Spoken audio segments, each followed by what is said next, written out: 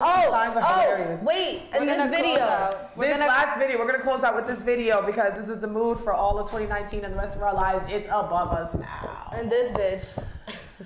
It's above us now. I'm sorry. Fucking nigger. So I understand it, but you called me a fucking nigger. No, you weren't sorry when you said it on the phone. No, but at the end of the day, in the climate that we live in today, society, I understand that, but it's above me now. I need a room tonight. Well, there's the best person next door. No, please, let me hear. My daughter's here. I'm sorry, but I mean, I was on the phone when you said it. I said, I'm sorry. Please, I've had a horrible day. And I had a horrible time when hearing that. Ain't nobody care that you had a horrible day. It's above me. She called me a fucking nigger.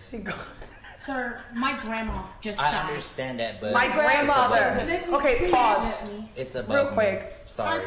Just because your grandmother. Sir, the rest of our family I understand that, but it's above me. It's not okay. Please. I don't care. I thought she was really. She said what she said.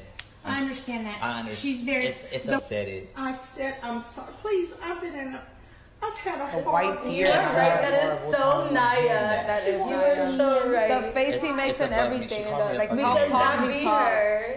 So calm. She will handle that in the calmest way possible. Yo, that be her. Yo, we used to work with a girl named Naya. And that is exactly how she be handling the situation. Like, I'm sorry, sir. Like, it's above my pay grade now. So, like, the best Western is next, so you can get the fuck up out this bitch. Even the way and she'll roll her eyes and everything, be like, well.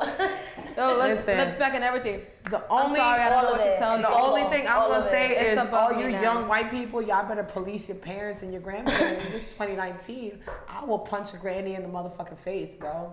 That was the thing. Just because you grew up this way and this was okay when they were kids, don't mean that it's okay. It wasn't okay back then, and it's not okay now. Look, you could be. If you don't want granny to get hit in the face, you better fucking tell her. You could be an old lady. You could be my age in crutches. You could be in a wheelchair. You could have cerebral palsy for all I care.